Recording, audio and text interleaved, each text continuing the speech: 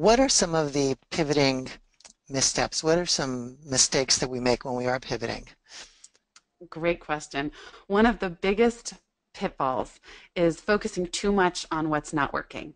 When people hit a pivot point, and this is often what we vent to friends and family about, is, oh, I'm so bored at work, or I hate my job, or I'm so stressed, and we talk about all of the things that aren't working.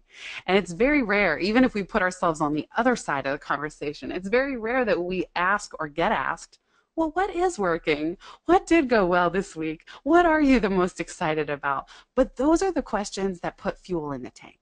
So one is you've got to look at what's working, even if it's only 10%. Another pitfall is trying to turn too sharply from where someone is now. So a pivot that has nothing to do with your existing base of strengths and expertise is going to be more challenging. Some people have a very high risk threshold and they're willing to do that, but to just recognize that that's more of a leap and a 180 than a pivot. So sometimes bigger pivots will take several smaller pivots to get there.